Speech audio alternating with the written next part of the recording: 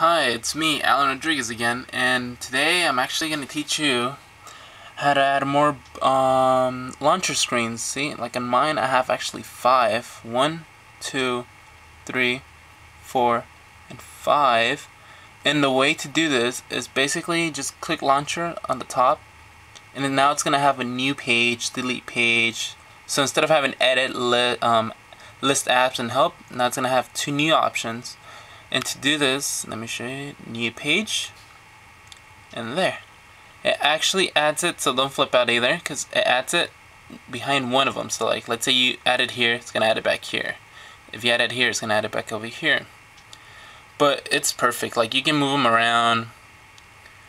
See, right there, like however you want them. And like to do this, I'll give you right now all the steps. It's fairly easy. Okay, on this one, you don't have to have it connected to USB.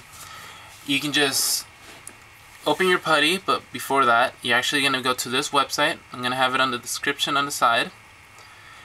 And okay, you're gonna open this one. You're gonna go to the bottom one right here. Let me zoom into it. Right there. How to enable add/remove pages from application. You click it. It's gonna open in a new tab. And it's going to go to Trill Central. You're going to scroll down, and right here it's going to have the code. All you're going to do is copy the whole code,